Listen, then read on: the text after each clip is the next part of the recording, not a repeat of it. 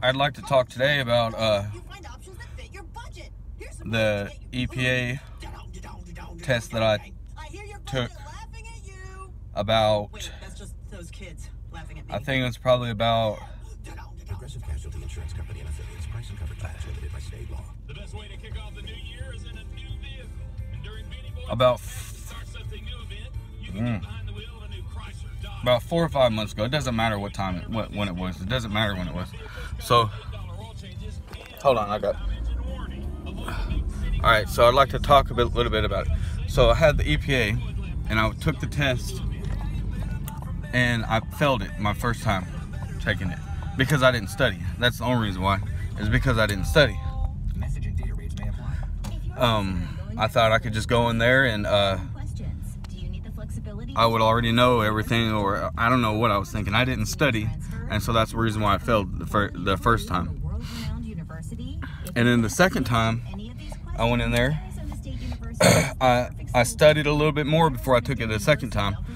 I just studied a little bit, and I was thinking, well, see if this is going to be good enough for me to be able to have the EPA, be able to pass it. And it wasn't good enough. And then so I made a plan for myself, and the plan was to not take the EPA again until I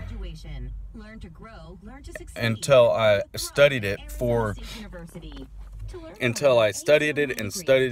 every day or every other day. I think it was like every other day or every day. You know, I just studied it for like a while, a long time, until I knew that I would go in there and pass it. So what I did was I studied the little EPA packet book that they give you, or that you buy. It's like 20 bucks or whatever. It's the EPA. This is EPA for section 609 for HVAC. So I took this packet and I studied it for a long time, for about a month or two, until right now to this day, and it's like 4 months later, and I still know what the book looks like just by sitting here like talking to you, like right now, just talking. Like right now I can just picture the book, the pages in my head, and pretty much read the pages like in my head, you know, in my thoughts or whatever.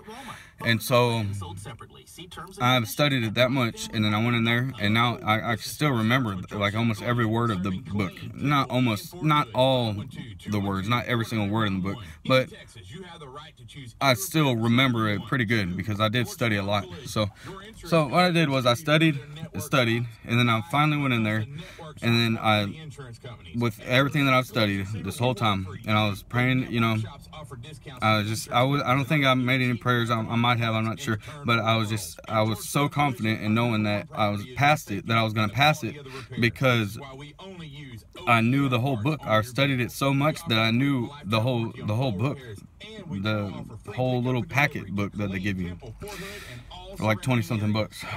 I studied it so much I knew the whole book. So then I went in there confident, and then I sat down and took the test.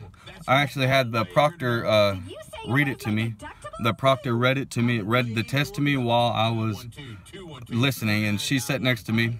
She read the test, and I listened, and then I read some of it, and then I guess she listened or whatever, but it doesn't matter.